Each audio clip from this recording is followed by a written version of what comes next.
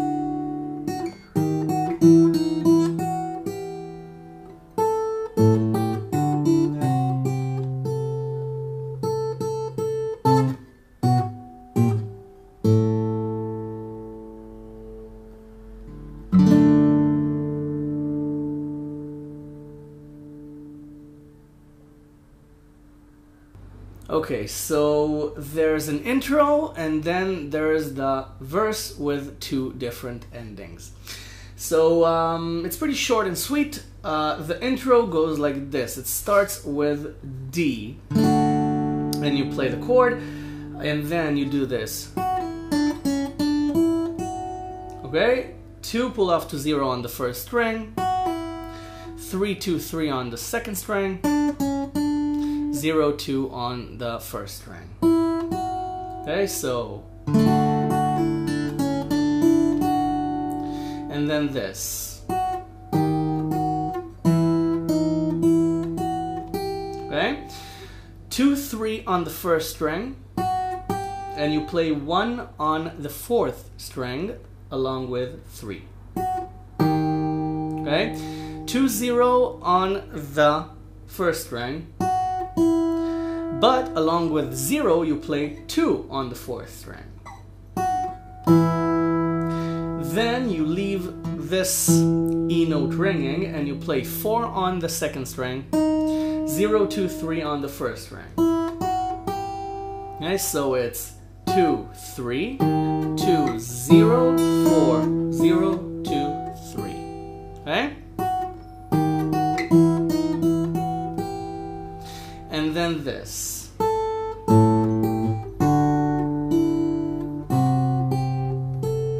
Okay? 5 5 on the E string with an open A string on the second A note. 3-2 on the E string with an open D string with this F sharp note. 0-2 on the E string with a C bass note, 3 on the A string along with 2. Then 3-5. Okay? So you have A, D, C. Okay? And then okay? It goes up in melody and down in harmony. It's okay? So 5, 5, 5, 5 on the E string, and with the last 5 you play 3 on the A string. Again, that's C bass. Then on both first and fifth strings you play 2. Then you play 3 on E, 1 on A. Then 5 on E, 0 on A. Got it? 3, 2, 1, 0 on the bass, 2, 3, 5 on the E string. So D, that's the intro, that's it. D. Okay, you can play the chord along with the second 2 instead of with the first 2.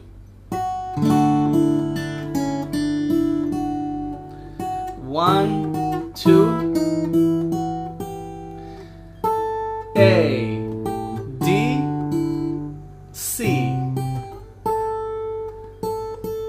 C, B, B flat, A. Okay, one last time.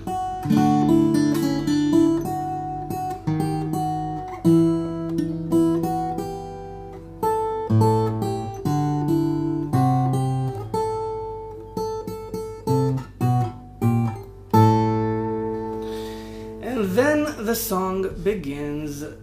D. You play strings 2, 3, and 4. Okay? Then 2, 0 on the second string, 2 on the third string, 4 on the fourth string, 3 on the second string, and then F sharp minor. You can bar the second fret, or you can do what I do and bar up to the third string and use your thumb. Okay? And play strings 2, 3, and 6. Okay? Also, if you do this, play strings 2, 3, and 6. Now, if you play this, there's a chance that the other strings will ring. If you do this, then you can mute the fourth and fifth strings with your finger and the thumb just by touching them, and then they won't ring. That's why I prefer this version. So D,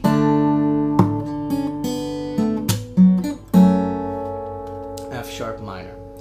Then open second string, 2 on the third string, 4, 0 on the fourth string, 2 on the second string, then G. Okay, strings 2 and 3 open, 3 on the bass, then 2 on the third string, 4, 0, 4 on the fourth string,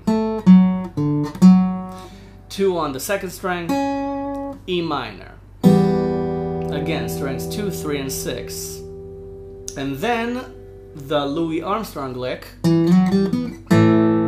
Okay? Instead of just moving to A, there's a small solo lick. 2 slide to 4 on the fourth string, 0, 4 on the third string, you can hammer it on or not, then A, and you play strings 3, 4, and 5. Okay? Again, you can fill the chords in any way you like. I'm just showing you the basics so you can create your own version of this instead of copying mine. Okay? I'm no big advocate of copycats. I want you to be creative with your own guitar and your own vision. Okay? So that's the first line.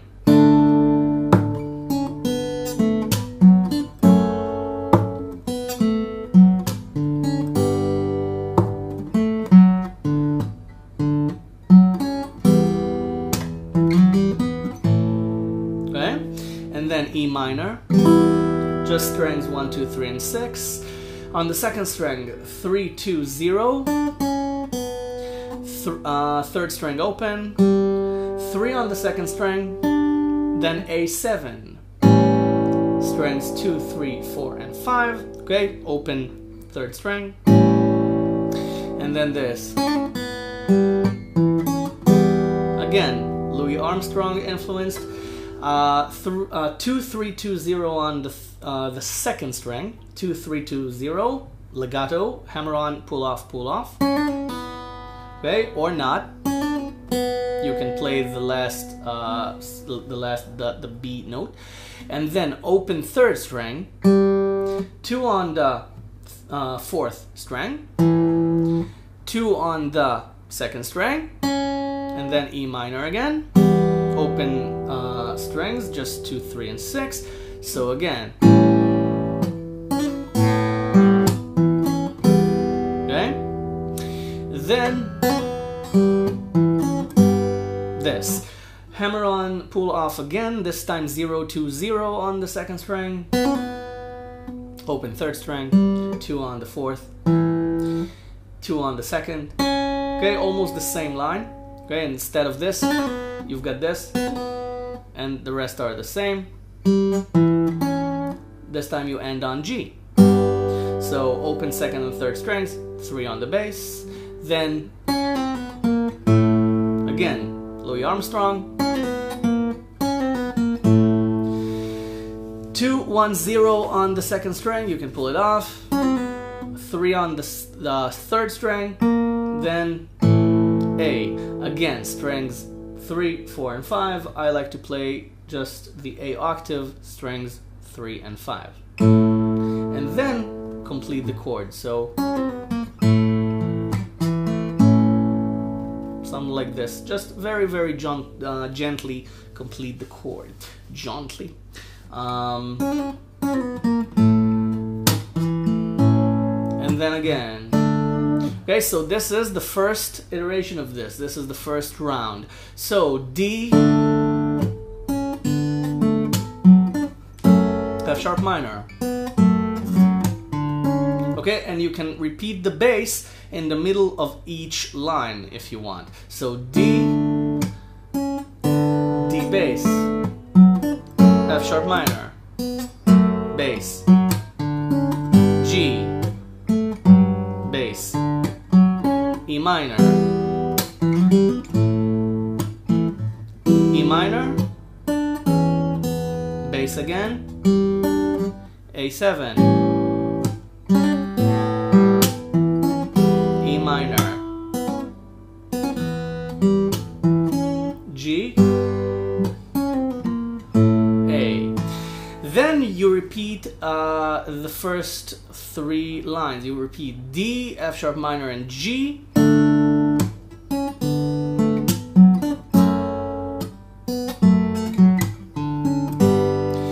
And then you play the second ending. 2 on the third string, 4, 0, 0 on the fourth string, 3 on the second string, then 3 on the second string again with the rest of the G chord, which is strings 3, 4, and 6. Okay, so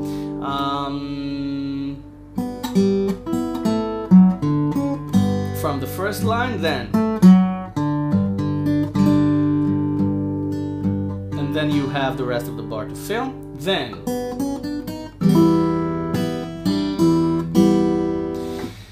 0, 2, 3, 4 on the second string, E minor, E string again, 3 on the second string, E minor chord again, E string again. So it's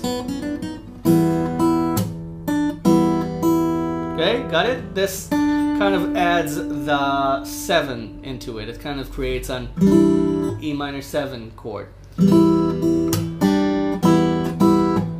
And then 3 on the second string again, then F sharp minor again with an open E string, so this time this shape comes in very handy. Okay, so this is F sharp minor 7. Open first string, 2 and 2 on strings 2 and 3, and 2 on the bass. You can put it like this. I find this uncomfortable, so I use the thumb. Okay, so, and you play the E string twice more. So, no, actually twice. So, so you play it once more. Okay, to avoid confusion, here it is again.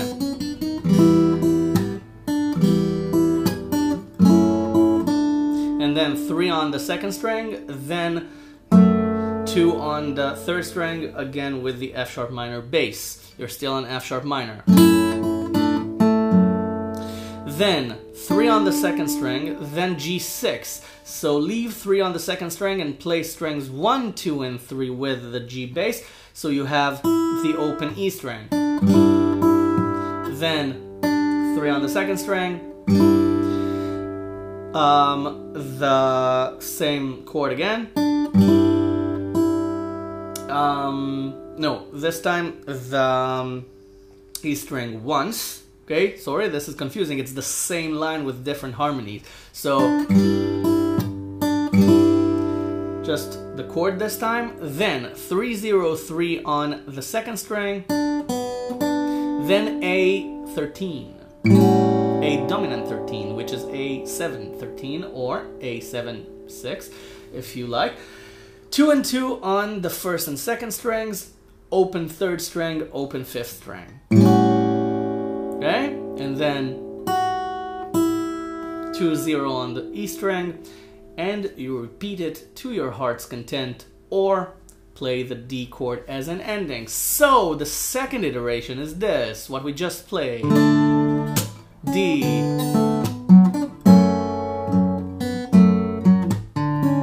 G, and then G again. Sorry, I got too enthusiastic there for a second.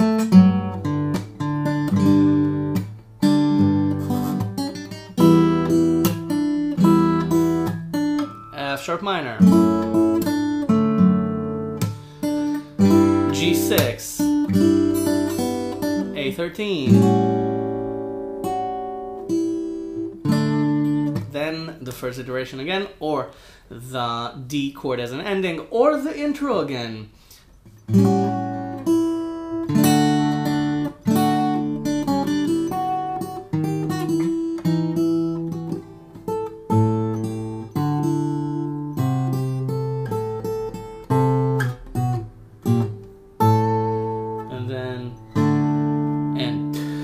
Before you go practice this, please subscribe to my channel if you haven't already. I've got a ton of lessons here on the channel for you to learn, so why not click subscribe and join the LickNRiff community. Also, click the link in the description. It's the link for the tabs. Go to the website, download the tabs. It's for free, just like this lesson is for free. Everything on LickNRiff is for free. But if you want to give something back and help out with the production of these lessons, there's a large blue donation button on the website right above the tabs. You can't miss it. If you want to help out, I'd be more than grateful for any donation you choose to make. Now, you go practice this, get this under your fingers, create your own little version of this, okay? Just have fun with this. This is a beautiful, beautiful composition, beautiful song as well. If you've only heard the Louis Armstrong version, I suggest you go listen to the Edith Piaf version. She's out of this world. Her voice is just amazing. There's nothing that even comes close to it. So, go listen to the song, go play the song, have fun, and I'll see you the next lesson. Bye for now. Thanks for watching.